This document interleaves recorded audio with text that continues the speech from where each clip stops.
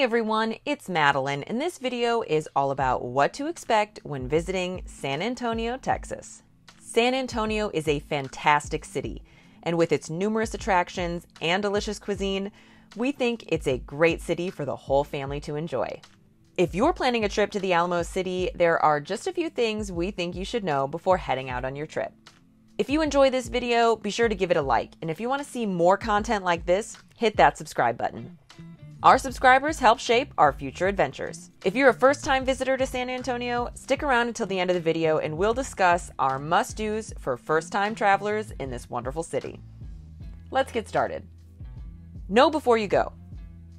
San Antonio is located in south-central Texas and was founded as a Spanish mission in 1718, making it one of the oldest cities in Texas. San Antonio is the most visited city in Texas and is the second most populated city in the state, behind Houston. Austin is located about 2 hours away from San Antonio, so you can easily visit both cities in one trip. San Antonio has hot summers and mild winters, making it a city you can visit all year round. Summer temps can creep up to around 100 degrees, with August being their hottest month. October to March would be great times to visit because the weather is more comfortable and the city isn't as crowded as it is in the summer. San Antonio International Airport is located about 8 miles north of downtown. Things to do. The Alamo.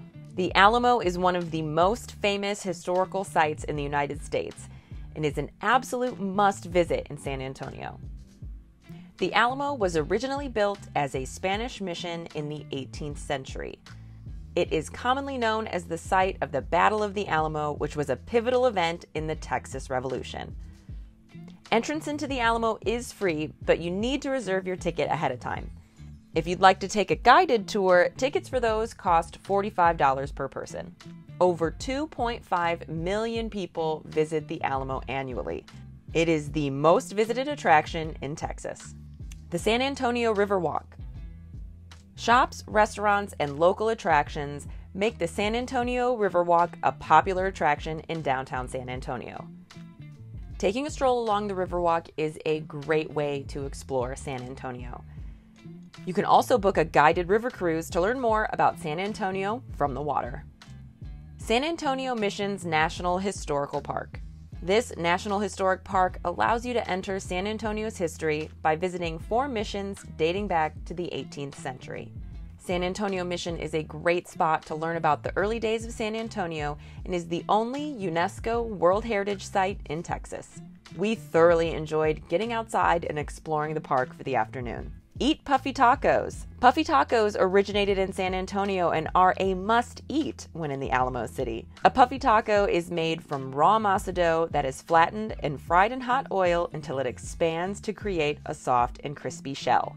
We were on a mission to find the best puffy tacos while in San Antonio, and that brought us to some delicious spots like Ray's Drive-In and Pete's Taco House. Tower of the Americas. The 750-foot Tower of the Americas is the most distinct structure in the San Antonio skyline and offers incredible views of the city below. The tower was designed for the World's Fair in 1968 and has a revolving restaurant inside, as well as an indoor-outdoor observation deck. Tickets to the top cost $16.50 for adults and $12 for children. The world's largest cowboy boots. You can find the world's largest cowboy boots in the North Star Mall parking lot. The boots stand 35 feet tall and weigh over 4,000 pounds. Initially constructed for an art exhibit in Washington, D.C. in 1979, the boots traveled cross-country to San Antonio, where they have stood ever since. If you're a fan of roadside attractions, then this is the perfect spot for a photo. Brackenridge Park. Brackenridge Park spans 340 acres in downtown San Antonio. You'll find numerous attractions within the park, such as the Japanese Tea Garden, the San Antonio Zoo, and the Whitty Museum, where you can learn about Texas history and wildlife. The Japanese Tea Garden. The Japanese Tea Garden is located within Brackenridge Park. It's also known as the Sunken Gardens. What was once an abandoned limestone rock quarry was reimagined in the 20th century into a beautiful garden with walking paths, waterfalls, flowers, and koi ponds. We loved visiting the Japanese Tea Garden and feel like it is a must-do in Brackenridge Park and the perfect spot for a photo opportunity. San Antonio Zoo.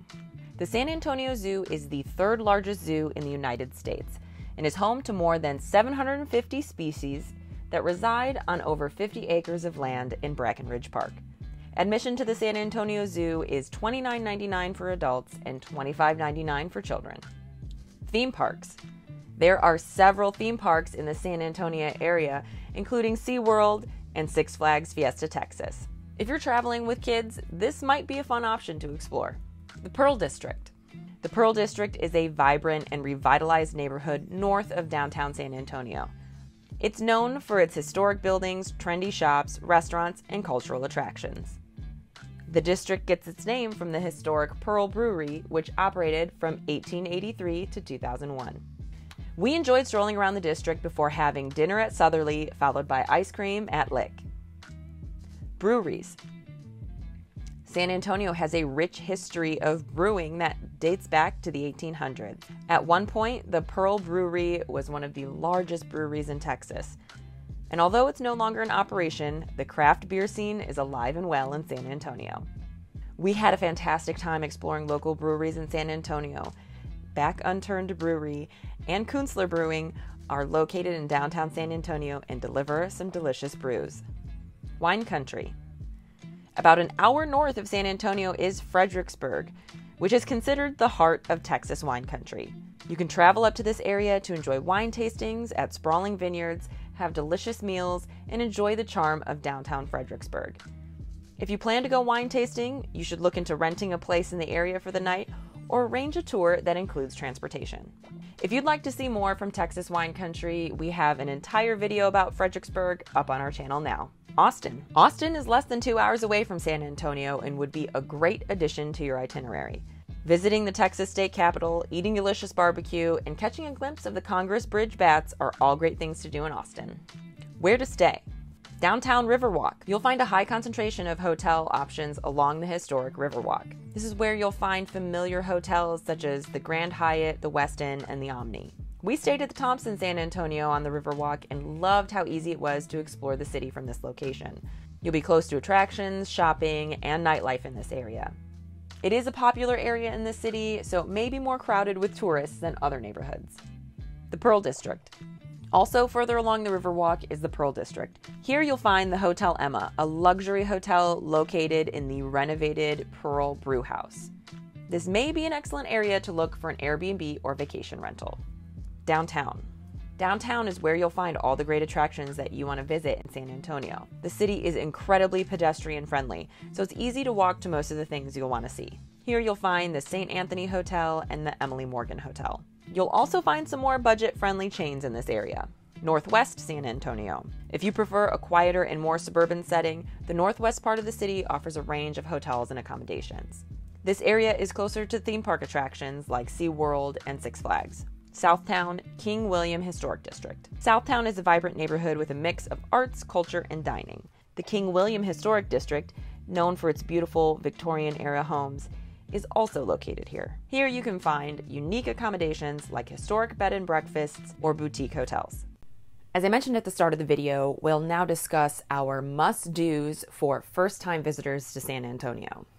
I think it kind of goes without saying that you have to see the Alamo while you're in San Antonio.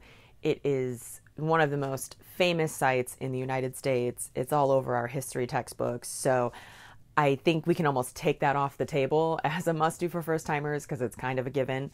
You know, when we travel, we like to explore an area through food. So I think you have to have some delicious Tex-Mex while you're in San Antonio. There are so many great restaurants, and you got to try the puffy tacos.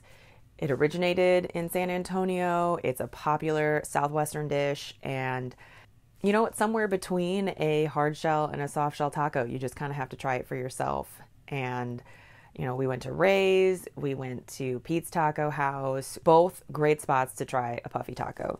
For me, it would be the Riverwalk. There's a part downtown that's a little bit more touristy, and there's kind of some restaurants. I think people are walking around with big Slurpee drinks and whatnot. But the Riverwalk's expansive, and there's some other areas where we were that I really enjoyed just walking along it. There was some nice lighting. It was a nice night. Obviously, Texas can get pretty hot, so it's really dependent on what time of year you're there, but it can be a really nice place on a nice night to go for a stroll. If you want to see more from our adventures in San Antonio, click right here. Don't forget to subscribe, and we'll catch you on the next one.